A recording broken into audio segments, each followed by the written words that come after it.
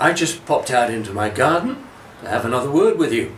I'm standing here in the sunshine with my lemon tree. And of course I get more sunshine here than I do when in my London home, because I'm right now in my Malta home, where there's lots of sun and lots of lemon trees. But I was talking the other day about vision. Vision is what you need if you want to get what you want in this life. You can't hope or dream or wish for it. How do you arrive at your vision? Whether it's a vision for yourself, your life, your business, your product, your service, whatever it is that you have a vision of. How do you arrive at this? Because it's got to be very clear and very powerfully ingrained in your mind. Well, think about, what do you not like having in your life? Because whatever it is you don't like having in your life, then the opposite is what you must like having in your life. That's how you create the life you want.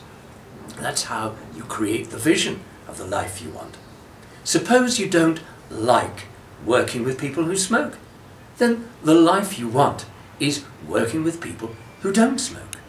Perhaps the life that you don't want is being with people who don't tell the truth, having people that you can't trust.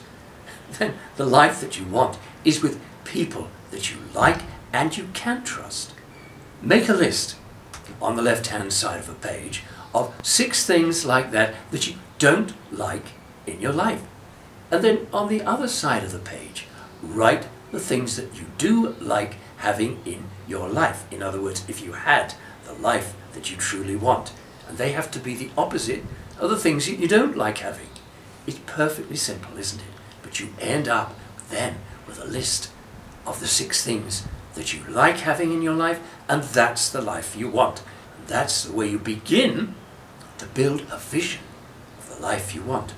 Remember, you can choose what you want, including the life that you truly want and your vision.